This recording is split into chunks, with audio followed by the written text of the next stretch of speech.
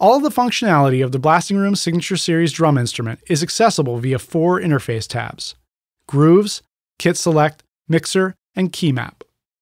In this video, we will demonstrate the features of the Kit Select tab.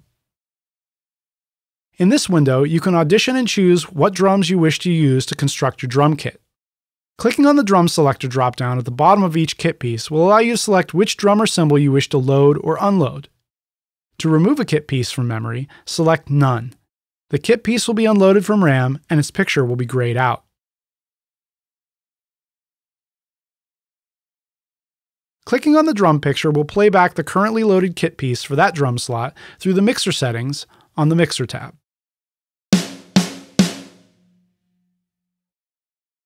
In this section, we can adjust kit piece specific parameters. You can select which kit piece you wish to adjust by selecting it using the drop-down menu. Alternately, clicking on a kit piece will auto-select that kit piece in the parameter pane.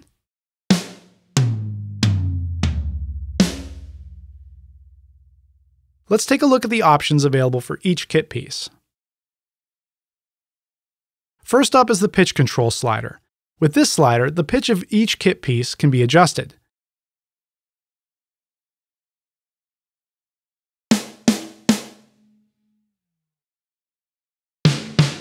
Command clicking on the individual pitch control will reset that control to the default value.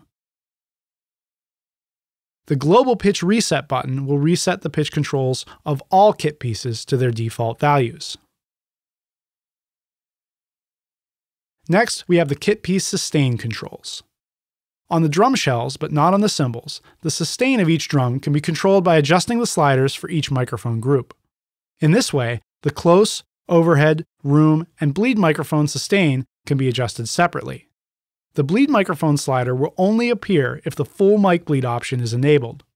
Command clicking on the individual sustain control will reset that control to its default value. The Global Sustain Reset button will reset the sustain controls of all kit pieces to their default value. Let's see the sustain controls in action. We've soloed the snare top microphone channel. Listen as we adjust the close sustain of the snare drum. We want to eliminate the ring at the end of the snare hit in the close microphones, but leave the full sustain of the drum in the overheads and room microphones.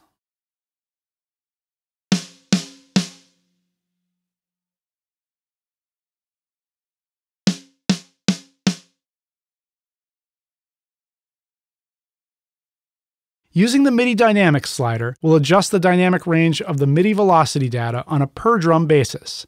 At the 0% slider position, all incoming MIDI will be changed to velocity 127. At the 100% slider position, the full dynamics of the incoming MIDI data will be maintained. The MIDI velocity gain knob will apply gain to the incoming MIDI velocity data on a per drum basis. When used with the velocity dynamics knob, this can allow for extreme flexibility in adjusting the character of a drum performance.